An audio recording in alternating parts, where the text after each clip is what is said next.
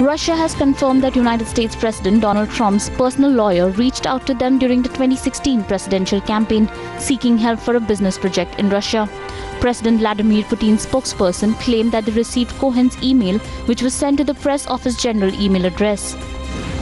Top United States officials claim that the recovery from Hurricane Harvey will take years. Acting Secretary of Homeland Security claimed that catastrophic flooding is expected to last for days. I also want to reinforce the President's message from our trip yesterday. We expect a many-year recovery in Texas, and the federal government is in this for the long haul. We will continue to support the people of Texas as long as it is necessary.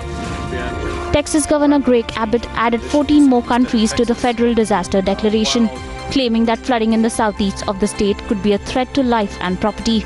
He added that 24,000 National Guard troops, including 10,000 from outside the state, were being deployed in Texas in the wake of Tropical Storm Harvey.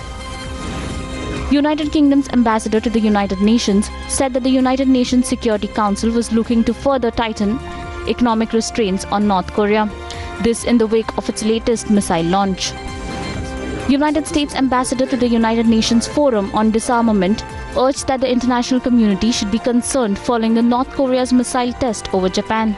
He added that it has become clear that North Korea is not interested in a dialogue. And we continue to call out the North Korean regime when it continues to violate UN Security Council resolutions, when it undertakes provocative threats and actions against the United States and its allies.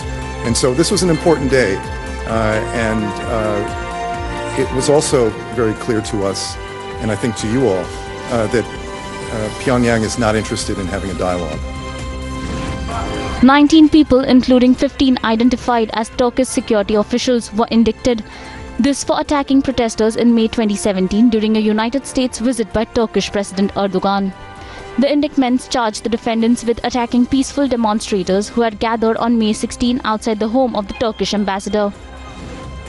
After holding her first talks with Japan's Prime Minister as the start of an intensive 3-day visit to the nation, United Kingdom's Prime Minister Theresa May boarded a bullet train with Shinzo Abe headed for Tokyo. It is the British leader's first visit to Japan since becoming Prime Minister in July 2016. At least 2 bodyguards belonging to MP Zahir Qadir have been killed in an attack on the MP's house in Jalalabad in Afghanistan. Reports suggest that the bodyguards were first shot and then a suicide bomber detonated his explosives outside Qadir's house. A second suicide bomber was gunned down by Qadir's bodyguards.